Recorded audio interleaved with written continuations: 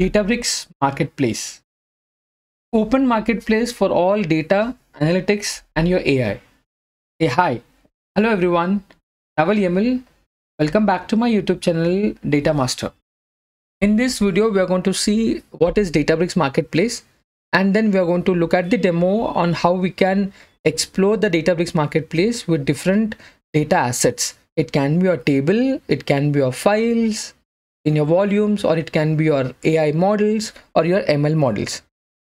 So Databricks Marketplace is an open marketplace for all your data, analytics, and your AI, powered by the open source technology called Delta Sharing. With the help of the Delta Sharing, you can access all the data, your analytics, or your AI models using this Delta Sharing. So Databricks Marketplace expands the opportunity to deliver innovation and advance all your analytics and your AI initiatives. So I'll just leave the document link for you. You can just go through it. So what is Databricks Marketplace? You can check. It's an open forum for exchanging the data products. Why are using this advanced Delta Sharing feature? It was developed by the Databricks and now it's an open source. You can use it within the Databricks or you can use it outside the Databricks as well. So I'll just leave you the link of these two. You can check it. Now let me jump on to the demo. Yeah, this is my Databricks workspace. And here on the left pane, you can see you have a marketplace. So this is your Databricks Marketplace UI. It looks something like this. It is powered by the Delta Sharing. Now you have some filters here. You can quickly check those filters like products. You can get a tabular data, or if you want any files, you'll get a volume that contains some audio file, video, PDFs and document. Mostly if you're looking for a ML model, or if you're creating a generative AI application where you want a raw data, yeah, you can get it from this. And you have AI models for the popular use cases, and they have some built-in templates for the industry use case, and they call it as a solution accelerators. Very useful. I'll be exploring about all this. Then you have a providers. You can check the companies, those who have provided their data, their use cases to the Databricks Marketplace, and we can absolutely use it for free. There are free models, there are free paid one also. We are going to explore both. And you can look at the category. So those who are looking for the Databricks, or if you want to make a career in Databricks with different domains, different categories, yeah, this marketplace is for you. Again, you can check a very specific category here and you can go deep dive into those. You can look the notebook, you can look at the dataset, how your dataset looks like, and you can start exploring it more. Then we have a model task, like you want a very specific model like text summarization, or maybe it can be a text classification or text to speech, text to image. Yeah, we have that models also here. And we have a filter called free and a private exchange. So you can see we have a feature providers, some staff picks, and some models from the other companies. You can see the image, this sign shows that it's an AI model. And there are some popular tables. You can say these are the tables. You can just click on it, okay, to know more about it. Okay, so you can see these are absolutely free. You can check, or you can just put a filter called free, and this all are accessible and it's absolutely free. So yes, you can use AI models like LLM models. For example, you can use LlamaGuard model. LlamaGuard is for if you want to apply some safety filters, if you want to apply some guide rails, like how your LLM is responding input and output, yeah, you can use that.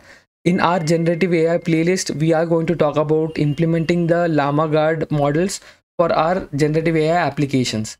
And we have Llama 3.2 models. It's a chat model. You can use this also. Apart from that, you have so many. For example, you have a data set that is very popular, Amazon's bestseller product dataset. You have reviews, product datasets, and so on.